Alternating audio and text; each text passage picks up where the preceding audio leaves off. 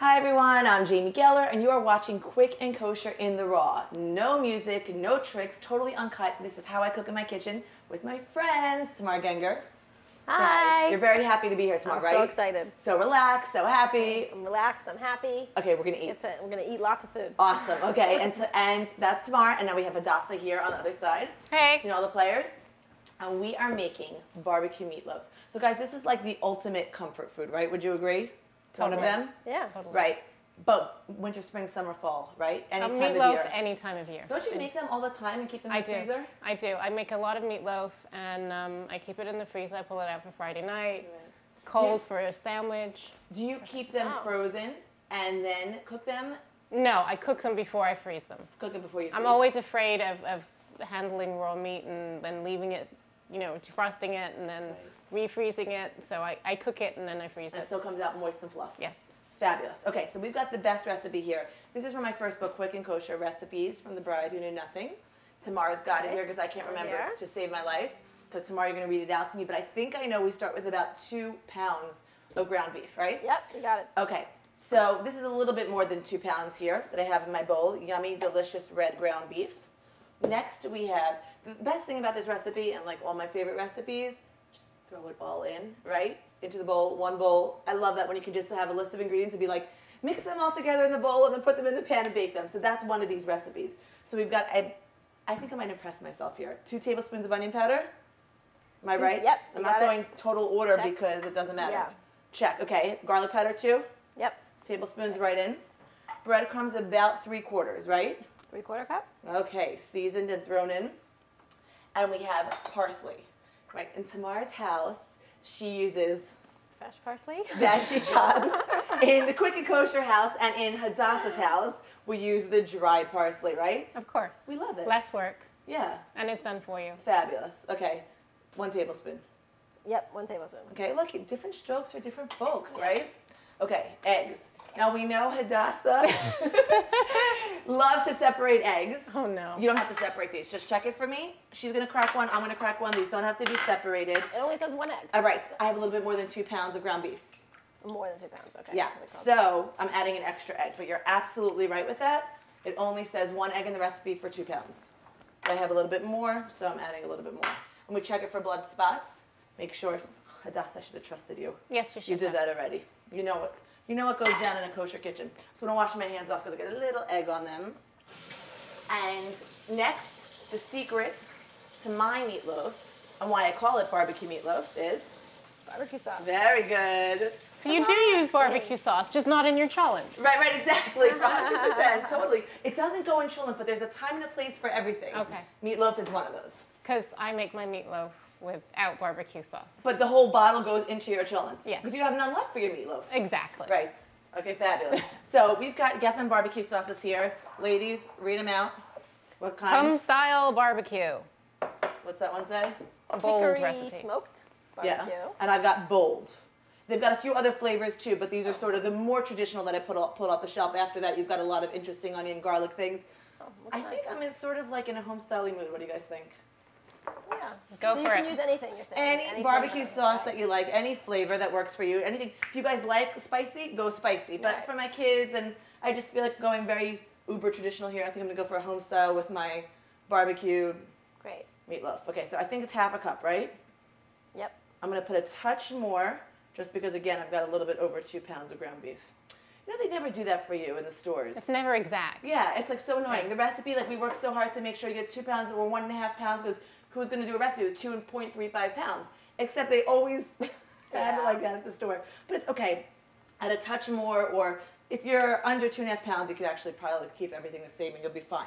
This is where we get our hands dirty like real chefs. Oh, this is the best part. Right. I love the squelchiness. Now, I'm really crazy about this. I don't overhandle my meat, because then it gets tough. Right.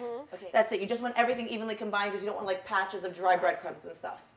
Ooh, will you do the honors, Hadassah? Sure. Little cooking spray right into this pan. So Sathya, you can wave so everyone knows you're behind the camera. Wave, Sathya. So this pan, Sathya says to me, don't you have anything nicer we could use on camera? This is a lifesaver, our family heirloom pan, and I will not cook in this. You following? Yeah, oh, totally. 2 negatives make a positive, right? Totally. This pan brings me mazel. It brings me luck. It's from my husband's grandmother. It's been through this family for like 4 generations, or maybe even 5. I love it, and I'm using it for my meatloaf and lots of other things too. Go for Okay, it. so we put this into our pan. Just drop it in gently. Make sure. How do you do yours? Am I doing any techniques, Hadassah, that you agree with or don't agree with? Because I know you've got opinions. I have opinions. No, I do it more or less the same way. Right. I do. We had this whole big disagreement at the beginning of our marriage with my husband. He was insistent that his mother put mashed potatoes inside the meatloaf. Right. And I said, no, put them on top. But if you're going to put anything inside, you're going to put hard-boiled eggs, right? I don't put any of that. Wow. I don't put any of that in my meatloaf. It's Right. pure meatloaf. Totally. I make a glaze on top with tomato sauce and balsamic vinegar and sugar and water, and Right. it's really good. This is my friend Pam Reese's recipe. And it's great. Okay, so I'm totally with you, but at the same time, I don't feel like any of that is wrong. You can put something in, you could put something on top. When I do a turkey spinach meatloaf, I do like a ketchup on top, which is really nice. And here, about 45 minutes into cooking, we're gonna put a barbecue sauce glaze right on top, make things easy. Yeah. The same sauce that we used on the inside, we're gonna put on top and throw it into the oven. So let me wash my hands and we'll take this to the oven. So how long are we tomorrow? 350, right? 350 for 1 hour. Right, so we're gonna come check at 45 minutes, a little addition that I'm doing right now. And we're gonna Okay. put the little barbecue sauce glaze on top. Right. Now, I do love how your glaze sounds, but we just wanna make it simpler and easier for people, right? Oh, yeah, for Take sure. this puppy to the oven. 350. 350 in about 45 minutes, we'll check it and put our glaze on top. Okay, so looking beautiful, exactly what we'd like. We're gonna use the same home-style barbecue sauce that we used in the meatloaf on top. You catching the sauce just drizzling on top? And we're gonna brush it on. Maybe I should offer the guys on the lawnmowers some meatloaf. Nothing like meatloaf at 11 o'clock on a 95-degree day. Oh, it smells Yeah. delicious. Smells good, right? I want to do Yeah. actually a little more and be a little generous with my glaze. This is a perfect topping. Ketchup also works, but this particular recipe will be best with the same sauce that we used in it. Be a perfect complement, okay? So it looks good. Putting it back in. Another 15 minutes and we are good to go. So take it, hot baby. Throw it in.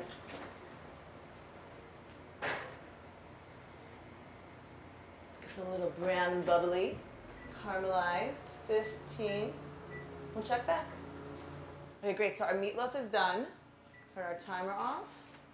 Pull it out. Oh, this looks exactly like we want. Look how beautiful, Safia. See? Give it a little, Okay, we're gonna, how does it smell? It's like divine. Go smell. Oh, yeah. Yum. You love this? Okay, delish. I'm gonna pull out the plates. Now normally we let it cool for a few minutes. Let me just take a picture for our It's good for Facebook Facebook, page. right?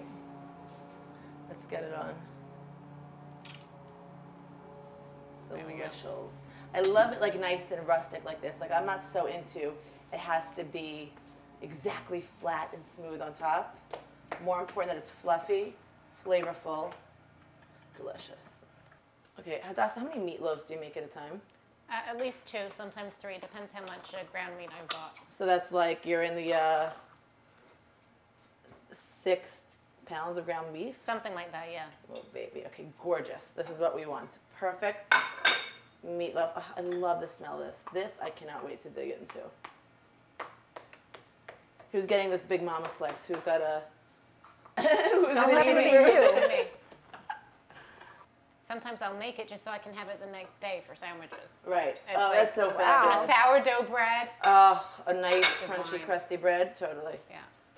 That is Well, you huge. look like you could eat that. I gave it to her because she looks like she eats that much. Yeah, right. Tomorrow, on the other hand, you get a small piece.